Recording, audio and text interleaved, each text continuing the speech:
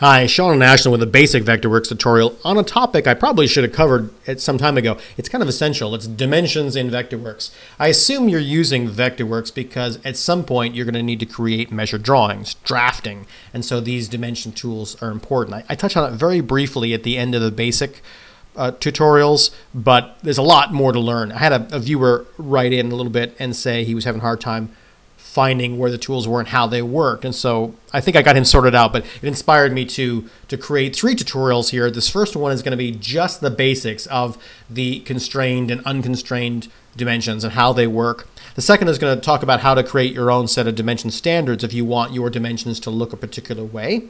And the last one, we're going to take a look at all the other things that are here in the tool sets, in the dimension notes drawer of the tool sets. There's a lot of tools here. Some of them are kind of one-trick ponies, but there's some fun things to learn about here in the dimension notes drawer. So let's get started. But before we do, I want to just make sure that you've got your snapping set up here. This is a lot easier if you've got your snaps on, particularly the objects. Snap to objects on here is really important. So if you double-click on one of these, you can open up the smart cursor settings and just make sure that you've got these checked on here. If you don't know what I'm talking about, I would recommend that you take a look at, I think it's number 7 of my basic tutorials that covers the snapping and smart cursor palette. So check that out before you begin. It'll make this whole process a lot easier.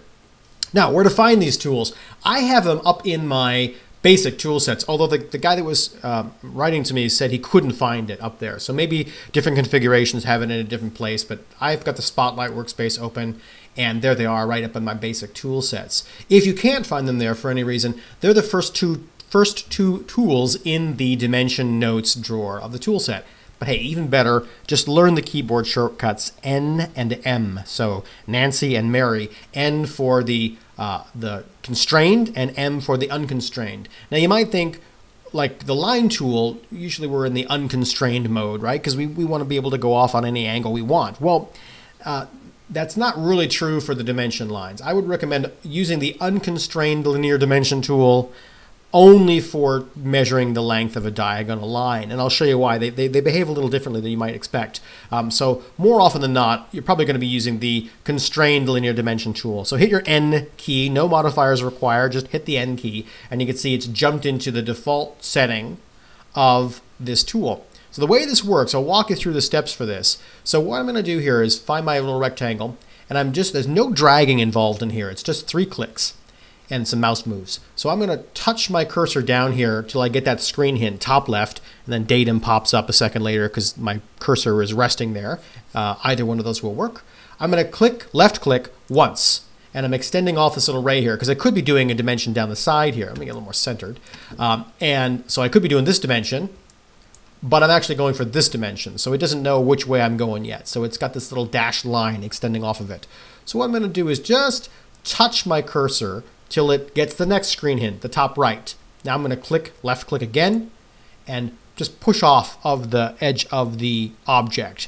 No dragging involved here. It's just 3 clicks. So my third click is going to come from when my offset here looks the way I want it to look. So that looks fine there. I'm going to go ahead and click again, and there we go. 7 foot 7 3/4 is the length of the side of this rectangle. So let's do find out what the other side is. So now I'm going to move to the other side. You can see my hint is insertion point, and that's the end point of this dimension line. So you might think, well, where did the top left go? Well, it's the same spot because we inserted this dimension line on the top left.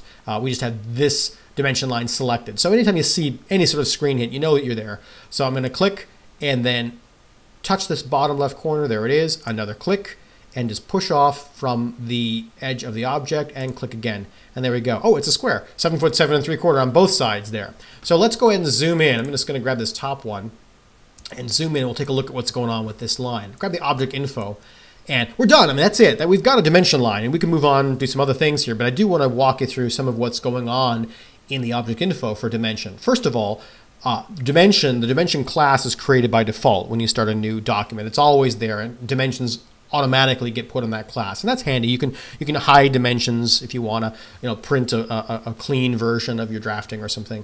That's nice. These should be familiar to you. Length, I'm going to come back to this here in a second, but dimension standards here, architecture by default, for me at least, maybe it's different in a different workspace, but I've got architecture. This is where we can choose our own style of the lines, the dimension lines we want to create, but that's the next tutorial. This offset is talking about how far the text is offset from the line, and there's a bunch of other things in here that should be fairly, oh, actually the dimension offset is for this line here, not, that's the text offset is down here. I can set that to 0 and make that pop right on. Oh, but I turned it upside down because I flipped the text. There we go. You can make that set right on top of the line, but I'll show you how to do that in the next tutorial. The precision is what I'm after down here. So this right now is, we've got a little fraction on here, 7 foot 7 3/4. Be aware that you can round up or down with this little precision box. And I recommend that you use this very carefully. If you're on deadline and you're getting ready to print something and you snap a dimension and you know it's off by a little fraction, for some reason Vectorworks loves to tack on 1/8 of an inch or remove 1/8 of an inch. So it should be 8 foot long, but it's 7 foot 11 and 7/8. And you know that there's no way, once the ink hits the paper, there's no way anybody's going to be able to get a scale rule in there and see the difference in those lines. And you're in a hurry, you don't want to fix it. You can do this. You can just grab it and it's rounded up. So in this case, if we round it up to 1/2 inch, it's going to go to the next 1/2 inch, which in this case is 7 foot 8 inches. So it hasn't changed the length of the line. The length is the same. The length of our object is the same, but all we've done is changed what the text reading is. I can go back to 1/8 and get those fractions on there. In fact, we might even go a little higher, and nope, it's 7 3/4. Sometimes you even go a little bit higher. I mean, all the way to 1/64 of an inch if you're doing like mechanical stuff. By the way, if that's too precise, if 1/8 is too precise, say you're a landscape architect and you are never going to worry about 1/8 of an inch, then you can go into the Vectorworks settings and set the default precision to a whole number or 1/2 an inch or whatever makes sense for you. So again, a lot of what's in here is pretty straightforward, but let me show you a couple of things that you can do here as well. For example, let me just mess this up a bit. If I missed, if I'm going along and I clicked on one corner and then I click on the other corner and I realize I missed, there's a couple of things that you can do. Honestly, I would probably just delete and do it again because it's so fast, creating a dimension line so fast. Rather than mess around with these other ways, just do it again. But you can always go in here and fix it by just moving your cursor onto the control point there, the insertion point. Just click on it, and now you can drag it anywhere you want, and you can snap it right back to where it belongs. So that's one way to do it. Another way that you can do it is if you're off a little bit, and you know that you've got the actual length up here, well, you can knock this down, or we can actually type it in. We know that it's 7 3/4, so we'll put 0.75 in there, and oh, didn't like that. 7 here, we'll just do 3/4, and then that's actually changed the length of it. But look what happened. So because I had this control point selected instead of this control point, it actually took the extra overage off of the wrong side. So now both sides are off. So let me just undo that. To fix that, all I need to do is select this button because that corresponds with this side. And that's the side that I don't want to mess with. So it's going to now take off the extra off of this side, just like it does if you're using the control points to change the size of a rectangle or something. You can do it here. So if we go back in here and type 7 3/4, and now we've fixed it. That's a pretty tedious way to go about fixing it. I'd usually just, like I say, just delete and start over again, or grab it and yank it over. But know that this length is not it's not a static field. You can go in and change things on it. Something else, though, that's important, though. I've been messing with this one, so let me use the side dimension.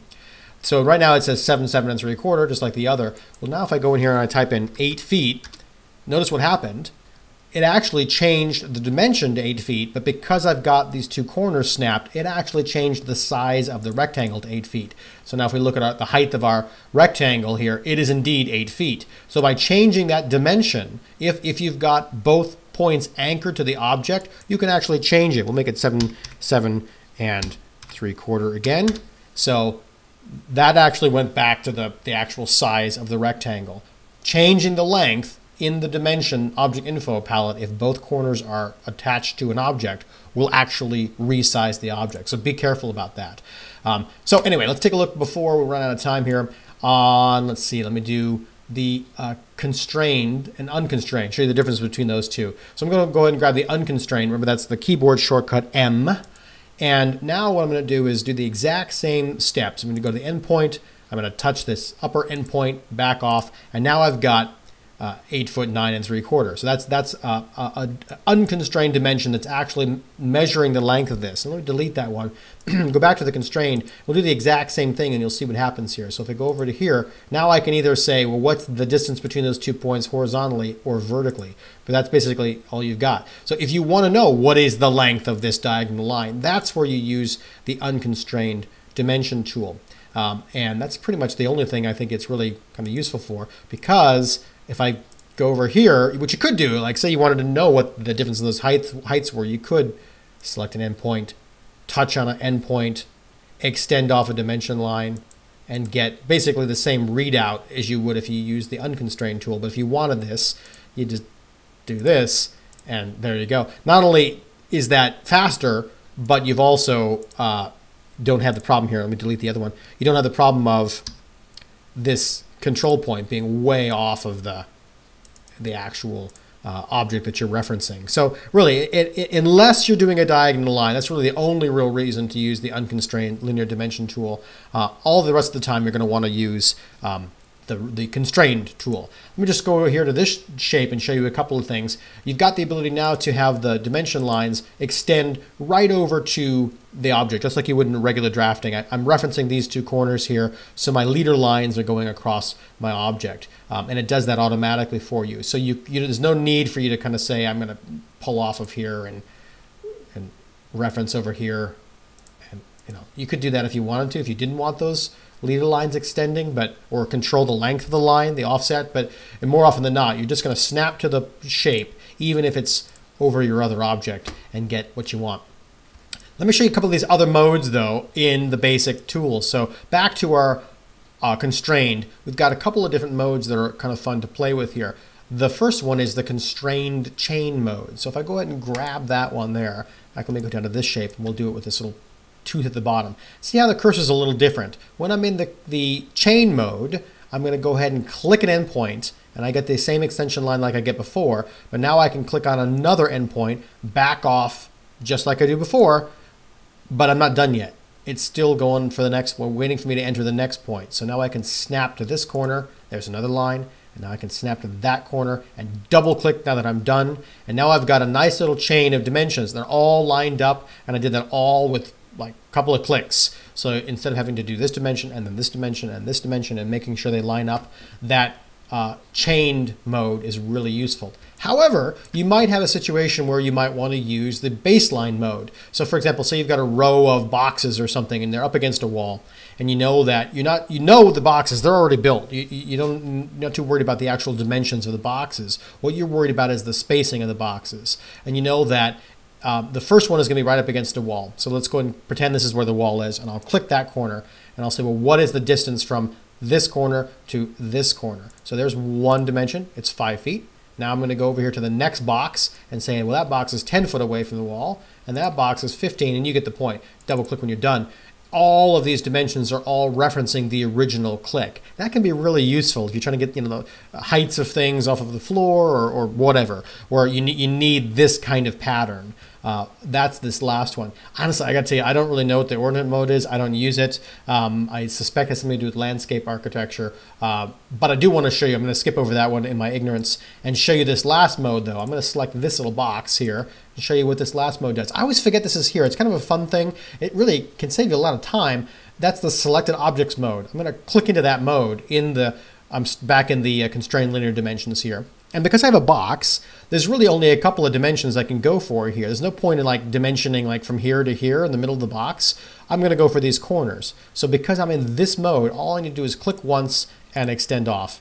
That's 3'6" is the size of that box. Because the only possible dimension, I didn't have to click on that corner and click on that corner, and then I'm just clicking once and moving off. 4 foot. So 3'6" and 4 foot. So the only real choices you get here are how far is your offset. You just click on the side you want to put your dimension on, and you move back the offset, and there you go. That's kind of fun to use that mode. And the really good reason why you might want to use that is that if you've got a whole bunch of things really close and you're struggling with trying to not select the object next door, you can just jump into this mode and throw those dimensions on very quickly, being confident that it's exactly the corners of the shape that you are dimensioning.